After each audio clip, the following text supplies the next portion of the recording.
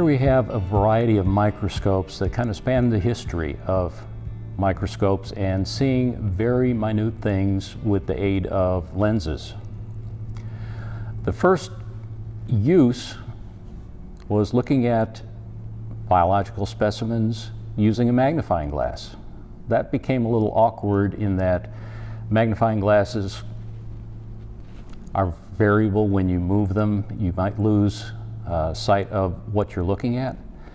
So someone finally came up with the idea of adding lenses to some kind of a rigid mount and using a light source to project the light up through the specimen, and then you have a fixed tube with lenses. This is a compound microscope, meaning it's got more than one lens in it. A simple microscope would just have one lens, essentially a magnifying glass in a tube. On this particular one, we're looking at something from the early 1800s. It has no manufacturing marks, it has no dates, but through various, researching various things, this is common for the early 1800s. It's called a drum microscope because of its shape. It's essentially a drum that's a tower to hold the lenses. Underneath this part, which is called a stage, there are clips to hold a slide or a specimen. Focusing, this was, again, still very crude. You would move the tube up or down, and obviously it's very crude. You could very easily miss a sharp focus because the tube is not very well regulated when you're moving it up or down.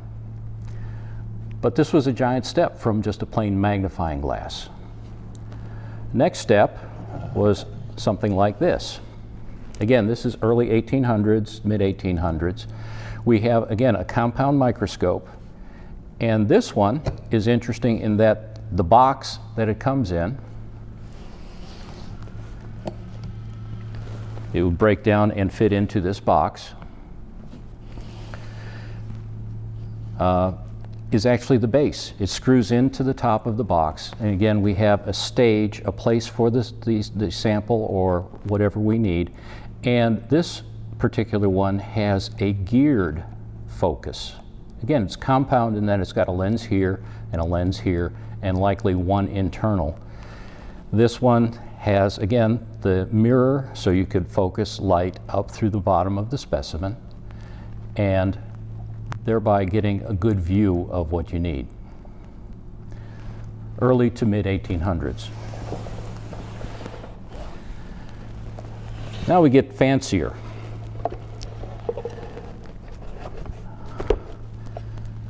This is kind of a European style Culpeper microscope. We're talking mid to later 1800s. You have a stage here with a spring clip so that the slide is in a firm mount. We have a crude focus by moving this tube up or down. And this one is ornery today because it's not cooperating. All right, we have a finer focus by using the knob on the side with the gears here. It will move in a much finer manner than just the crude focus of the drum telescope. But still, we have the mirror for light. Again, this is the time prior to electricity, so you did not have any kind of illumination. This one is interesting in the fact that it's got a drawer with various other objectives, smaller lenses that would be the bottom, and various other specimen carriers, things that would, this one is called a live well, so you could have in here some kind of a live specimen and put it in, this one goes below the stage, and be able to look at a live specimen before it's dead.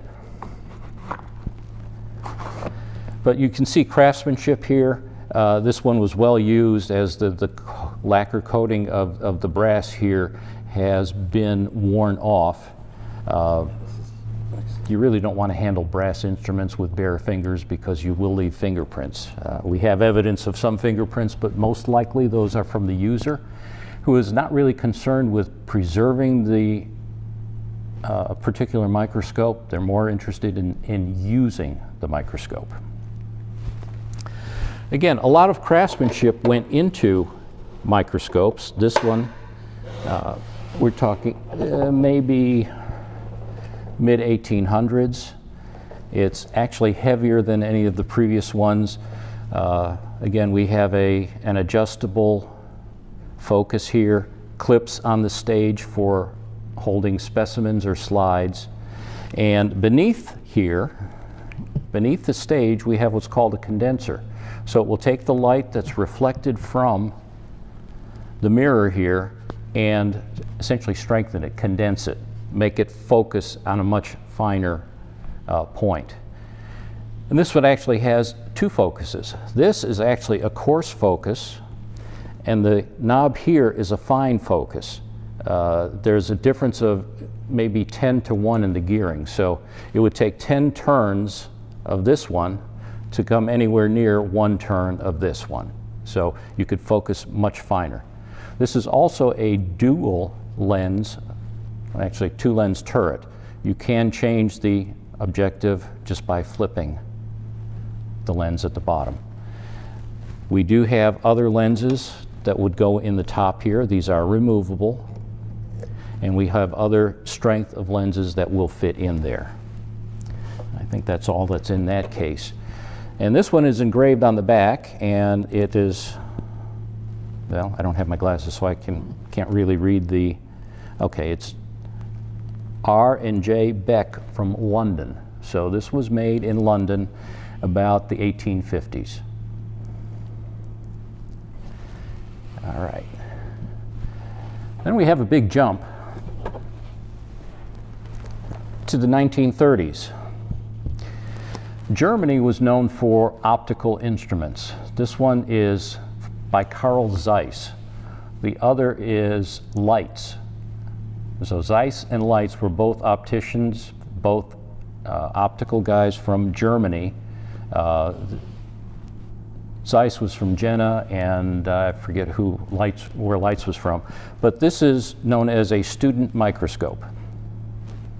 Awfully expensive for a student microscope, but what we have here is, again, a coarse and fine focus. We have a movable tilt. We also have still, even in the 1930s, the mirror, although by that time you could get a light that would shine on the mirror which would reflect up into the condenser and give you a much better image. These had all kinds of options.